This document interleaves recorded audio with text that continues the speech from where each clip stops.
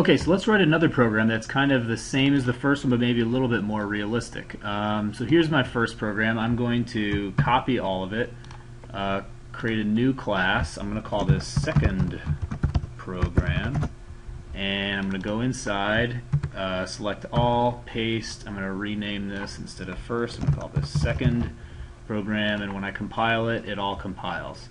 Now what I want to do is I'm going to get rid of this. But instead of deleting it, because I kind of want it here for reference so you can see it, what I'm going to do is I'm going to hit // and that comments it out. / is the slash that's paired with the question mark. So your pinky, move your pinky down to get it. This is basically what programmers use to comment their code. So if this is for one programmer to write a message to another programmer.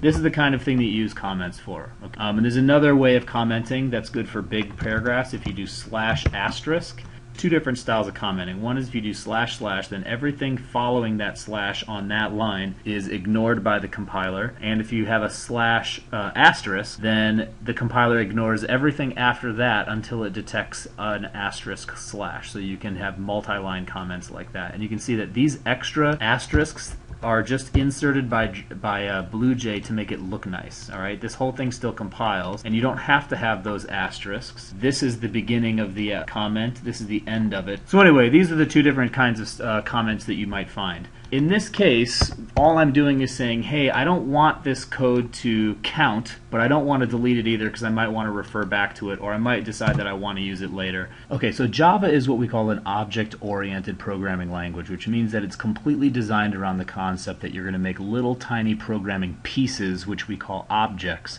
And those objects know how to plug into one another and behave in predefined ways. This time when we write our Hello World program, what we're going to do is we're going to create a JFrame object, which is essentially a window, and we're going to create a JLabel object, which is a little label that knows how to plug into the JFrame and appear as text in the window, and it will say something like Hello World or some other silly message.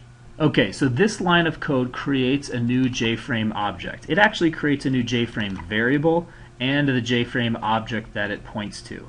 I'm not going to get lost in the details right now because I just want you to see what Java code looks like, but this is the syntax for creating objects. I also want to create a JLabel. So you'll notice that my label has the exact same syntax that I have up here, right? I declare what kind of object I want, and I have to write that here and here. I create a name for my label. I have the equal sign, and I have this word new that I'll tell you about later. And then open and close parentheses. Notice here I have these parentheses, but I chose not to put anything inside. That's an option that frequently you'll have, and in this case I decided not to put anything in here. In this case I did want to put something in here, and you'll recognize that this is a string, a literal string. I have a quotation mark. Java is interpreting everything inside as human language, and so it just copies these characters letter by letter.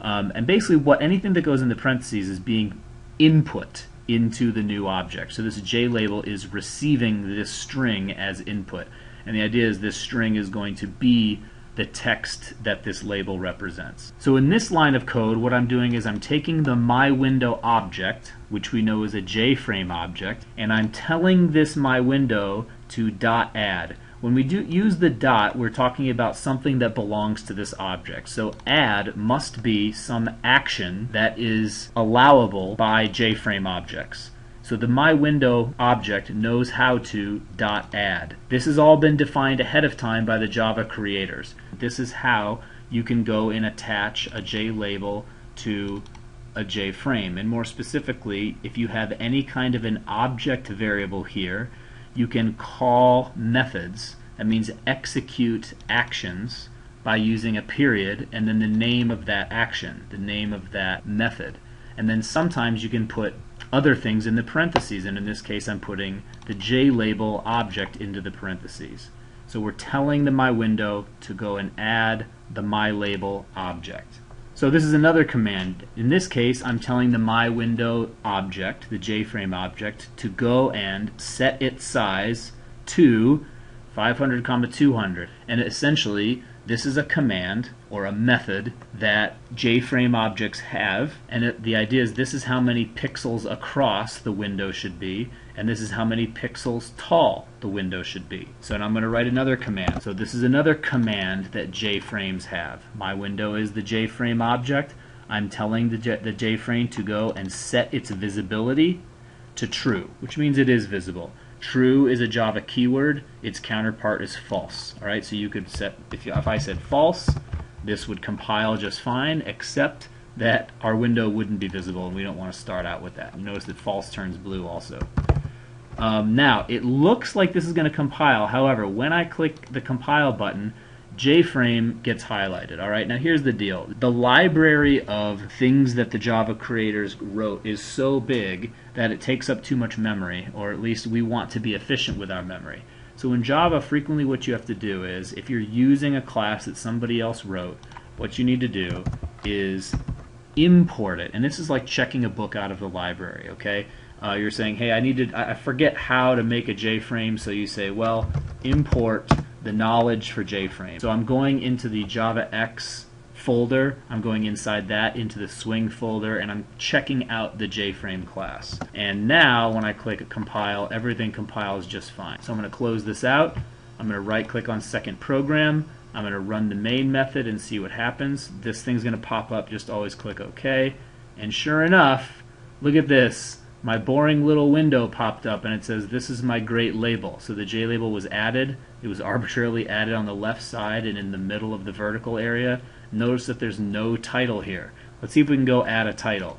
It just so happens that the Java programmers allowed for the possibility of putting a string into the JFrame parentheses here. So if I say, hey, is this my title?